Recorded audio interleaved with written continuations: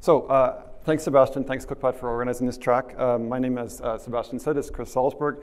The title of this talk is the Elusive Attribute. Thanks for coming to this talk. I was really worried that being the last set of talks of the whole conference, that everybody would be dead and nobody would come to this talk, but I'm really glad to see so many people here. So this is a track on unpacking Rails, and one of the other speakers mentioned that Rails is really, really big, and there's a lot to unpack in Rails. And there's a lot of parts in there. And there are some of those parts that we know, and there are other parts there that we don't know, but we kind of know that we don't know them. But actually, I think there's a lot more, right? And so this is a quote by a guy you may know named Donald Rumsfeld. This is a kind of a famous quote, actually. Probably many of you have heard this. He made this statement in 2003 in a press conference in response to a journalist. He said, "As we know, there are known knowns. There are things we know we know. We also know there are known unknowns. That is to say, we know there are some things we do not know. But there are also unknown unknowns. The ones we don't know, we don't know." So I know bicycles. I've been basically on bicycles as far back as I can remember, before I could even walk, really. This is a picture of me when I was something like, I think, 4 years old or so, with my dad on a bicycle. My dad is Dutch, and the Dutch are very fond of their bicycles, you may know. And my dad is no exception. So he raised my brother and I to have a real kind of respect for the importance of bicycles. And I grew up in Montreal, in Canada. I'm Canadian. And you may know that Montreal, well, you may not know, Montreal is a real cyclist city, which is kind of surprising given how freaking cold it is there half the year. People really bike through all kinds of weather you really couldn't imagine. And I was no exception, so I always biked when I was there. And then in my 20s, I moved to Amsterdam in Holland for a couple of years, and Amsterdam is sort of the world capital of biking cyclists. So I was biking the whole time I was there. And then, as Sebastian mentioned, I moved to Tokyo. That's where I've lived for many years now. And I still bike in Tokyo. That is not me, but I have biked through this intersection. And so bicycles are still a really, really important part of my life. I use them every day. I really couldn't live without my bike. So I know that I know bicycles as a user. I also know that there are things that I don't know about bicycles. So if my bike breaks or something and it's anything beyond sort of getting the chain back on, I'm kind of clueless and I don't really know. So I just bring it to the shop and they fix it for me. But recently, I discovered something that I didn't know about bicycles, which is that I didn't know how to draw a bicycle. And if you've never tried this before, in your head right now, try to do this. Try to put the frame, the pedals, and the chain on this bicycle. And you may find that it's a surprisingly difficult thing to do. In fact, it's such an interesting thing that cognitive psychologists have studied it as a demonstration of how our mind can trick us into thinking we know things that we don't actually know. So these are 4 drawings of bicycles from a study where participants were asked to, as I just said, draw the pedals, chain, and frame onto these bicycles. And as you can see, none of these bicycles would ever actually work. There's all kinds of interesting innovations on these bicycles. But one way you can sort of see, well, okay, so here's another picture of a bicycle. So this bicycle may not be so obvious if there is anything wrong with it. And so one way you can kind of see whether a drawing of a bicycle like this would actually work is to go out and actually sort of implement it. And this bicycle, in fact, has been sort of implemented. And this is actually what it might look like if you were actually to build this bicycle. And this is kind of interesting now. This is actually one example, one rendering from an art project, actually, by an artist named Gianluca Gemini, an Italian artist. And he found this phenomenon of drawing bicycles so fascinating that he went out and he started asking everybody he knew to draw on bicycles. And of course, most of the bicycles, like the ones I just showed you, were in some way, they had problems with them. But he found this so fascinating, they were all different. He went out and rendered them all like this. And it's really fascinating. It's called Velocipedia, so you should look it up. There's some really interesting pictures. This one's interesting because it's not that obvious. You have to look at it a bit carefully to see what would actually be wrong with it. But this bicycle would not work. If you sat on it, it would pretty much collapse. And so in this process of getting all these people to draw on bicycles, Gemini found something really interesting. This is from an interview where he talks about this, and he found that people, even like myself, who ride a bicycle every day, they generally don't know actually how to draw a bicycle completely accurately. But there is one group who is statistically, he found, was statistically much better at drawing bicycles. And these are people who actually sort of fix bicycles with their hands. They actually know how the parts work together, and they know more than just the form, they know the function of that form. So this is a quote from an interview where he says, "People who are really into bikes start out from the frame. They represent that small percentage of people who get the drawing perfectly right. Most other people tend to start from what they are most sure of. So for nearly everyone, it's the wheels.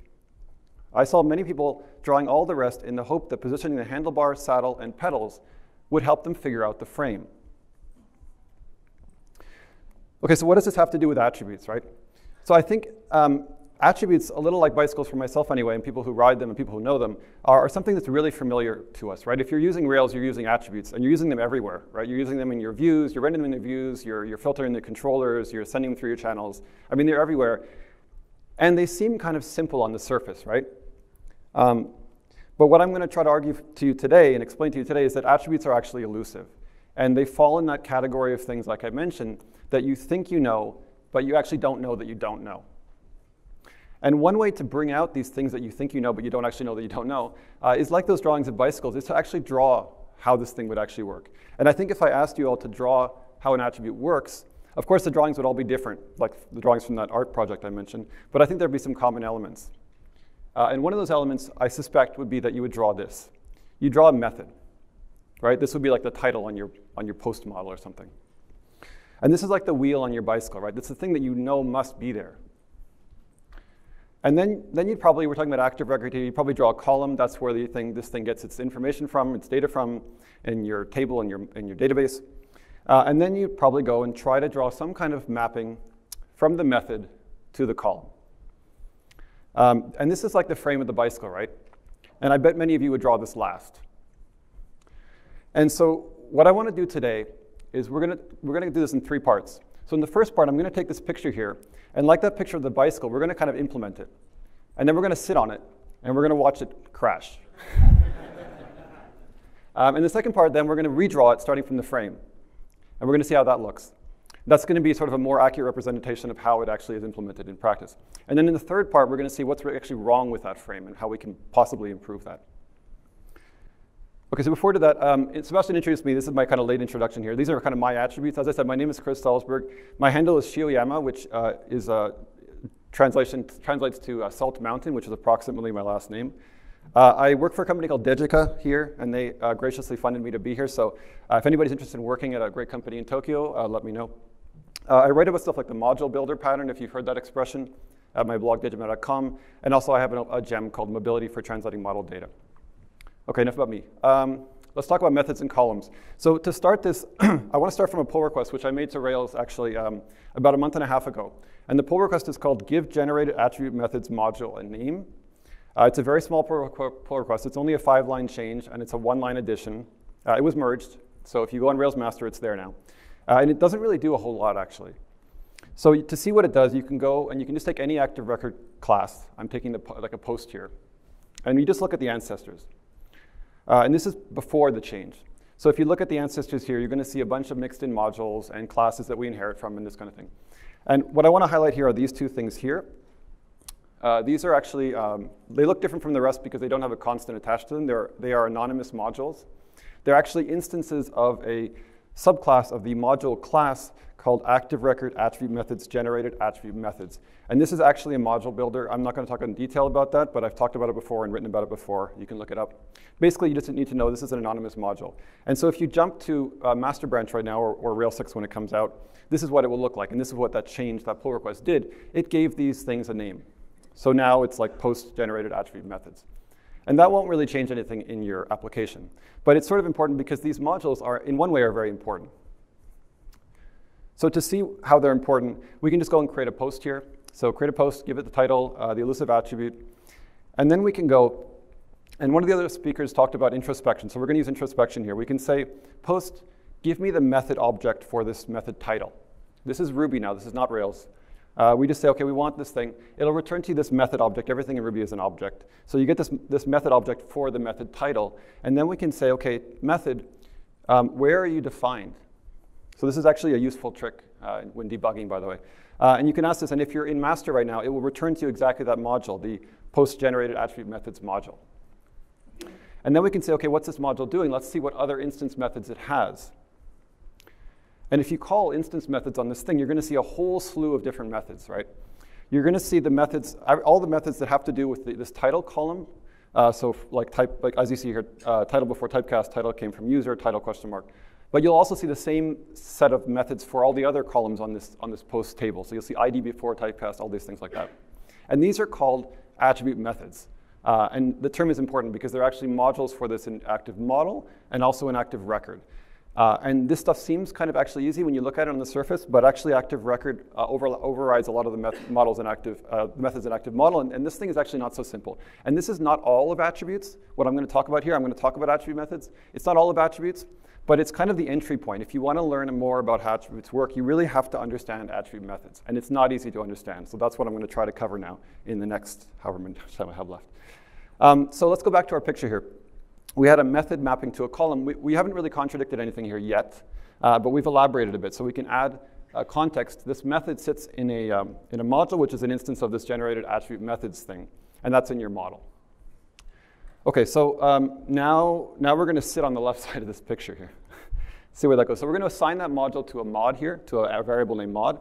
And now what I want to do, this is a bit like a genetic experiment where you kind of knock a gene out and then you see what happens with and without the gene. So we have this module. We want to knock the module out and see what happens if we take out that module because it had all those methods on it. But you can't take modules out in Ruby. You can't just like take a module out of the ancestors. But you can do kind of an equivalent thing, which is to remove all the methods on the module. So we can do that. We can just say, OK, module, give me all your instance methods, then iterate over them. And for each one, we're going to use this method, remove method. It's a private method, so you have to call it with send. So you call remove method, you give the name of the method in. This will remove all the methods. And you can check. You can say, now mod, what are your instance methods? And this will now return an empty array. We've removed all the methods from the module. And you can double check. You can say, OK, post, give me your method title. Previously, this gave you back the method object. Now it will raise a name error, undefined method title. So we're sure there is no title method on this thing anymore. So now we can go and say, OK, post, what's your title? And surprisingly, I think, probably to most people, it will still return the elusive attribute. So this module is, in one sense, it seems like it's really important, but we've just removed it, and it seems to be working fine. So what's going on? So we can go back to our picture here. And what have we done? We've knocked out this method, right? And yet it still seems to be working. And if you know Ruby at any level, you probably know there's only really one way this can be happening, which is that we're hitting method missing, and somehow method missing is handling that call and seems to be doing the same thing as before. It's still mapping to the column value. OK, so now I want to shift to the other side of this picture. So what we did in the first part here is we kind of removed the methods from that module. We saw what happened. Now we're going to go to the other side of this picture, and we're going to try to remove the columns, which is going to be a kind of a similar parallel kind of thing. And what I mean by when I say we're going to remove the columns, I don't mean we're going to actually remove the columns from the database.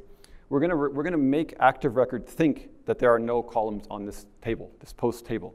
And this is going to be a bit tricky, but we can do this. We can grab this thing called the schema cache. And the schema cache is what active record uses to what it sounds like, to cache the schema. And the schema is what tells active record what are all the columns and all the tables in the database. And active record is not going to let us trick it to do this kind of thing. It's not going to make this easy for us, but we can do this like this. So we can reach inside to this cache and grab this thing called a columns hash, which is an instance variable. You have to get it with instance variable get because there's no public method to get it.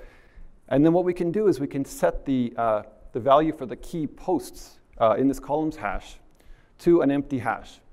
And what this will do is that if active record has not yet cached anything, then what this will do is it will tell active record, OK, I've already cached this thing, and the value, it's an empty hash, which means there are no columns on that table. Normally, these hashes would be mappings from column names to types. But since it's empty, active record is going to interpret that to mean there are no columns on the post table.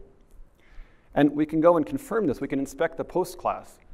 And this is kind of funny, right? I mean, we don't normally see active record models whose tables have no columns because it's kind of a useless thing. You would never really do this. But this is what it would look like if you had one. And then you can create an instance, and same thing. It looks kind of funny because it doesn't have those attributes. Normally, you would have title, whatever. But that's not there because active record thinks there are no columns on this table now. And then we can go ahead. We can say, OK, do you have a method, a setter method, or any of those other methods? It's going to raise a name error. It doesn't have any of those methods, which is not really surprising. We can try to set the title anyway. Maybe it's going to hit method missing. It doesn't. It raises an active model unknown attribute error. Then we can just check the attributes, and it's a blank hash. So this is not surprising. We've told active record this table has no columns, so it's pretty much acting the way we'd expect it to act. But now we can do something a little bit different. Instead of creating a post, we can fetch the first post and assume now that our table has one entry in it with a post with the title, the elusive attribute. And it's going to return to you again this post, and again the post doesn't seem to have anything on it, so that's not surprising. But notice that we're making this select statement, right? We're select post star from post, which is always what you do when you grab the first thing of a model. And the database, remember, the database does have those columns on the table, so the database is going to return all those values, even though active record doesn't think it has those columns. And then you can again go and check those methods, like the getter method here. It's again going to raise a name error, so it doesn't have those methods. But then we can say, okay, post, what's your title? And it's again going to return the elusive attribute, even though active record doesn't think this thing has any columns on the table. And in fact, you can check the attributes on this thing, and it's going to return to you all of them. So in this case, the ID, the title, the timestamps, and everything. And what's happening here is actually that what we're kind of exposing here is that active record treats attributes in kind of two different ways. The one kind of privileged way it treats attributes is sort of the ones that are actually defined in your schema. So your schema says these are the title on this table, these are the columns on this table, and those are kind of special in a way. But then it treats also attributes in terms of what the database returns. And what the database returns, you can see if you do this kind of thing here. You can just call, this is what actually happens internally. You can call exec query on the active record base connection and give it the SQL string that it would normally use and look at the result. And it's going to return to you this active record result object. And you can check the columns on this result object. I use the word columns here is kind of liberal. I use air quotes for this because these are columns in a very liberal sense. But in this case, it's returning you columns ID, title, created, updated, and the values for these things. And the key point here is that this result that comes back from the query is completely independent of this whatever the schema cache is. And you can check this. You can say, okay, post, what are your column names? And it's still going to tell you the column names are, there's none. There's no columns in this table. But it's happy to return to you these things and let you access them. So if we go back to this picture now, what's happened? Well, we've now knocked out the column from the schema. And this has sort of knocked out the method. In fact, it never defined the method for these things because there was no columns for them. But when we call that title method, what happened was that it seemed to go through method missing, and it went directly to the result, which came back from the database. And this, I'm going to refer to this as kind of a backdoor route. So we have the front door, which is the one we're kind of accustomed to, which we think about, which is going from a method to some value, which corresponds to a column on the table. But then there's another route, actually, which you probably don't know about, which goes through method missing and gets the value, if there's a result corresponding to that name, from the result from the database. And this may seem kind of artificial, and I've kind of tricked active record into thinking there were no columns on the table, and why would this ever even matter? But there's a reason this is here. And as far as I know, I'm the first person to give you the reason for this. I've never found anybody else who's explained this. This is the reason it's here. It's there. If you've ever used this type of pattern, this is not a super common pattern, but it's pretty frequently used. I think probably most of you have actually, I've at least seen it.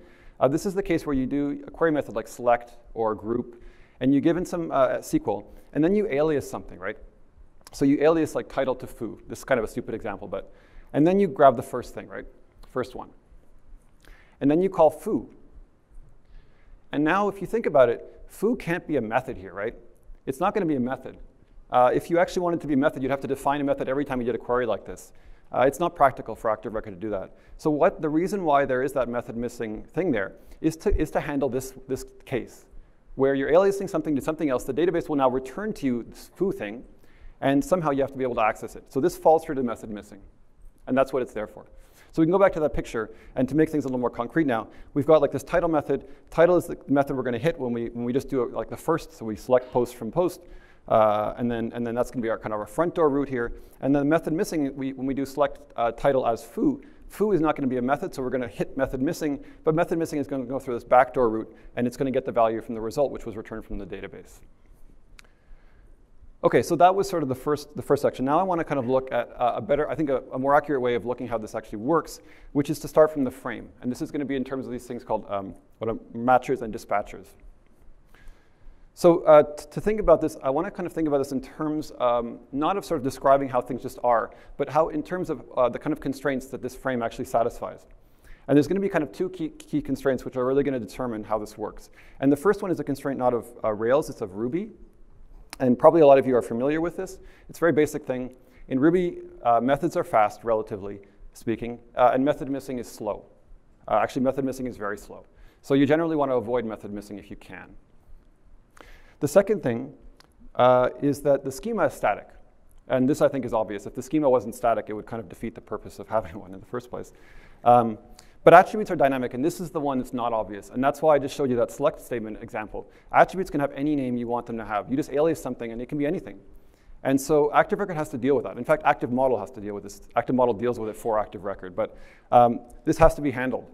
And so the solution that is there in the code has these kind of two different things. One is the front door route where we kind of take the schema, we define a message for everything that's in the schema, and those are fast, and those are what we usually are hitting. But when you alias something, we go through this backdoor route, and in that case, we use method missing to handle these dynamic attribute names. And the thing that's going to sit sort of in the center of this whole thing is going to be this very innocent thing called this attribute method matcher. And this sits, if you're looking this up, you want to look this up, it's an active model attribute methods towards the bottom of the file. It's a very simple class. It's not complicated.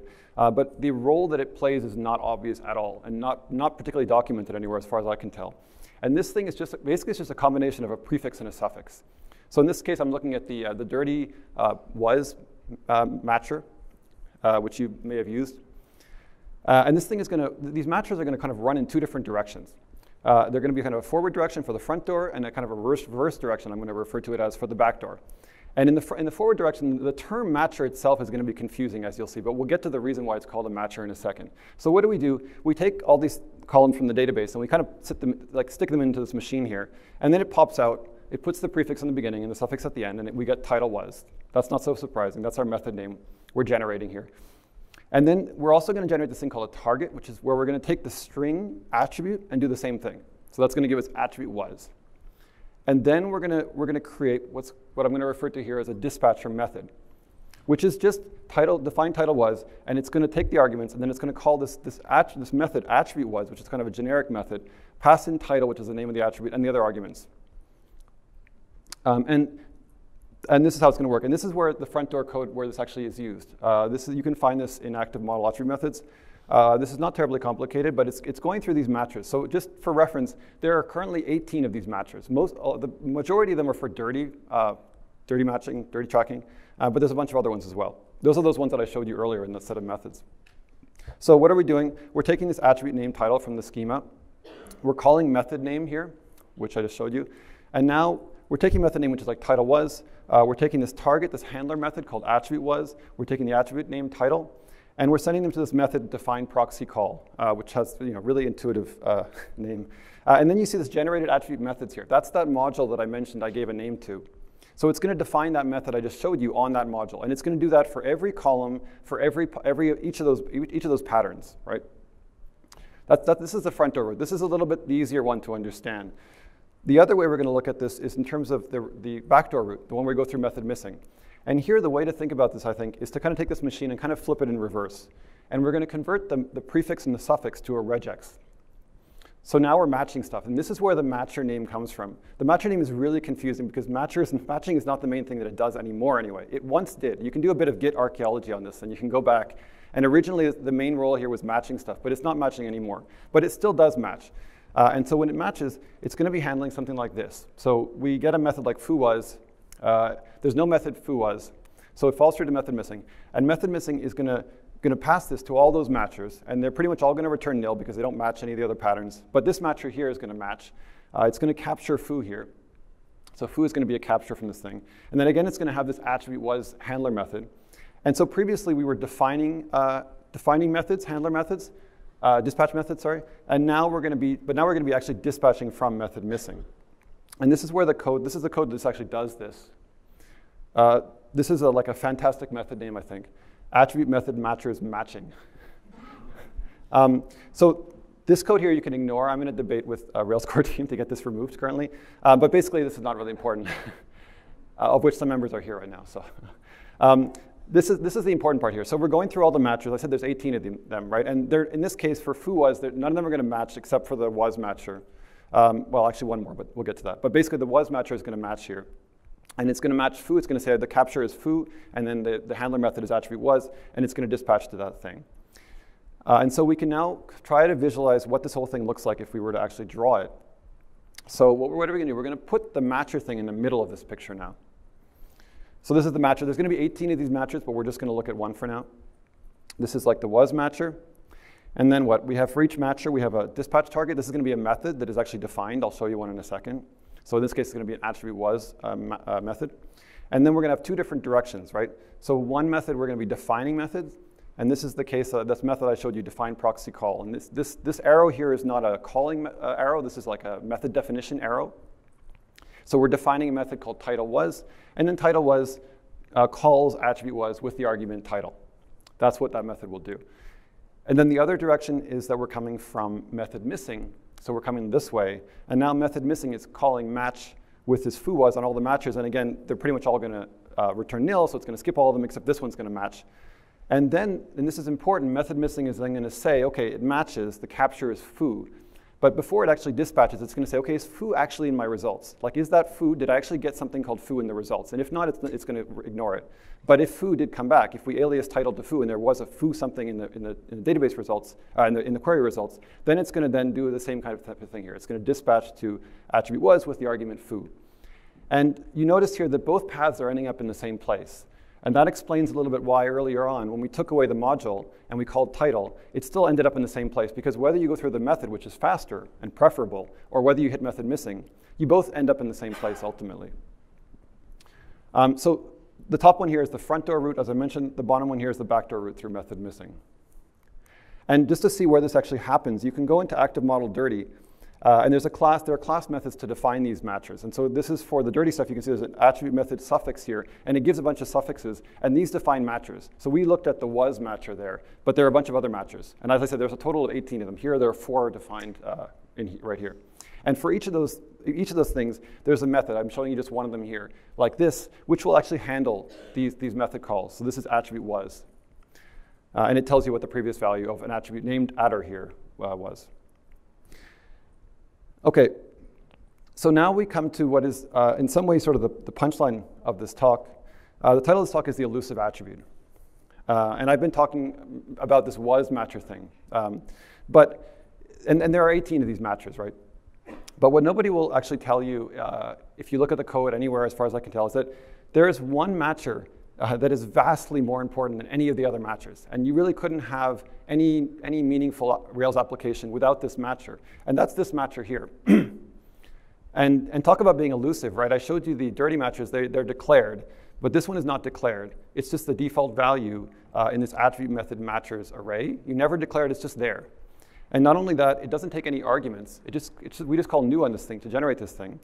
And if you look at the attribute method matcher class and see what happens when you don't pass anything into the initializer, what happens is you get a blank prefix and a blank suffix. So this default matcher is the matcher with a blank prefix and a blank suffix.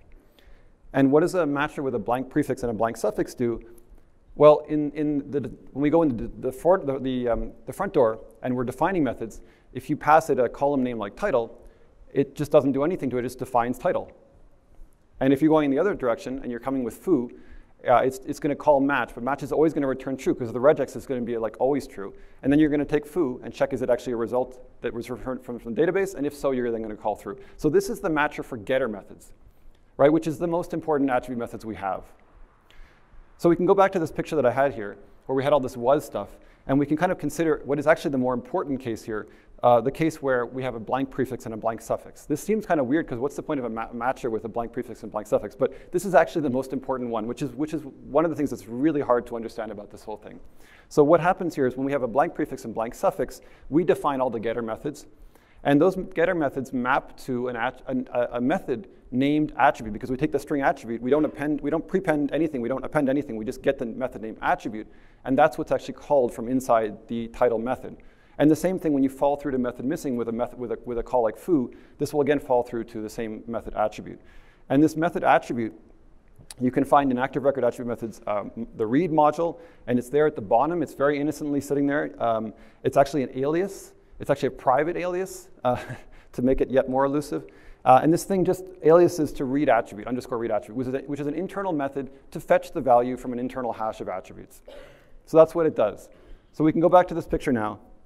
And we're almost there. We're getting there. So the title method, when you define it, it calls this method attribute, which passed the title. And that thing now aliases to read attribute, which then gets it from some hash internally. And method missing does basically the same thing. Except it's a little more complicated than that, unfortunately. And this is one of the tricky things about unpacking Rails, is that everything is quite heavily optimized. And so I mentioned there are 18 matchers. And 16 of those 18 matchers work like this. But the two most important ones, which are your getter methods, and your second, by far, most important one, which is your getter and your setter, those ones have to be optimized. So actually, for reasons that are kind of hard to explain in the scope of this talk, what actually happens is that active model gives a kind of hook to active record to bypass this alias and define it in a custom way. So what actually happens is this. So the title method actually is defined, so it basically does the same thing, but in a slightly faster way. And now this, as far as I'm concerned, is an accurate depiction of how attributes are actually defined in active record, and also basically in active model, but in active record. And I think if we look at this now, and I hope at least you've got a sense of how this works, but this works. It's reasonably performant. But is it easy to unpack? Like, I would say no way.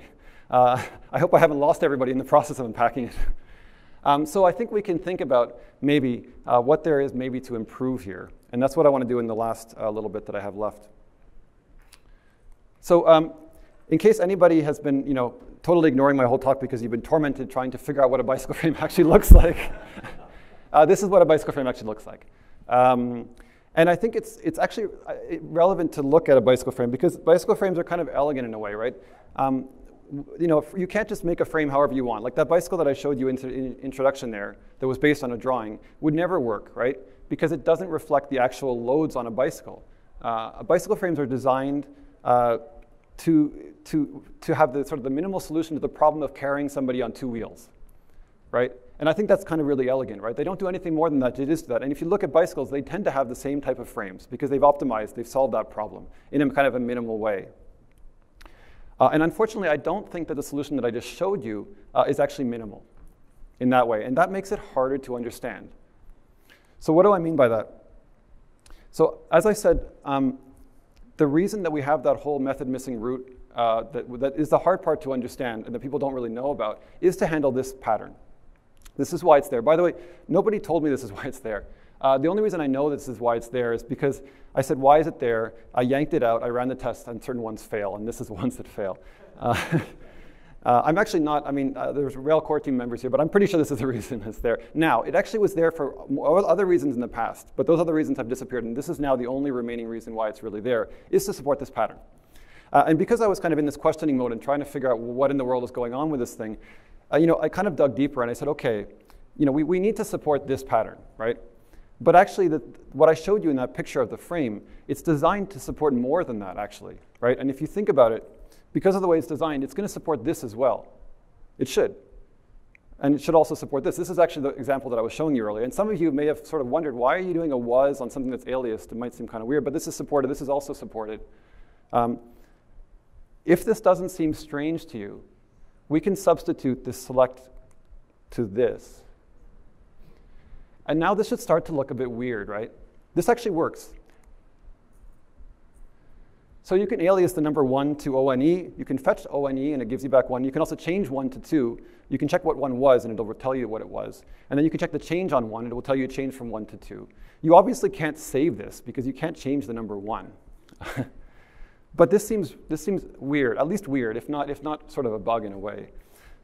But actually, it kind of gets weirder.